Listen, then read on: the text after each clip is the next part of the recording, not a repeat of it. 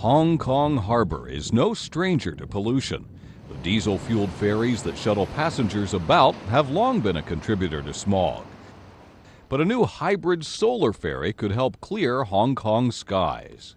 One of the big unique advantages of this technology is the ability to be zero emissions at the wharf. So we can be sitting here and instead of belching out diesel, we can be just sitting here with zero emissions and back out and turn around and drive off with zero emissions.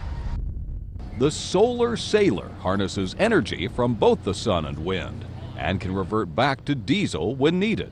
It's like the hybrid car in the sense that when you're going at low speeds or manoeuvring, it uses the electricity and the solar power.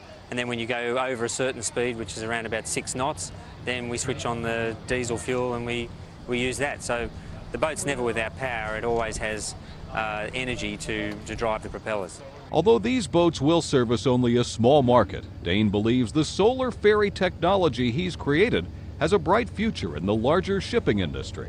I think the big ships, the tankers and the bulkers and the cruise ships, this sort of technology will, I think, revolutionise the industries because these sort of vessels use huge amounts of fuel, and the shipping industry right now makes twice the carbon emissions as the airline industry.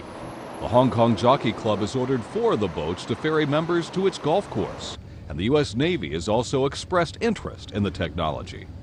Mark Hamrick, The Associated Press.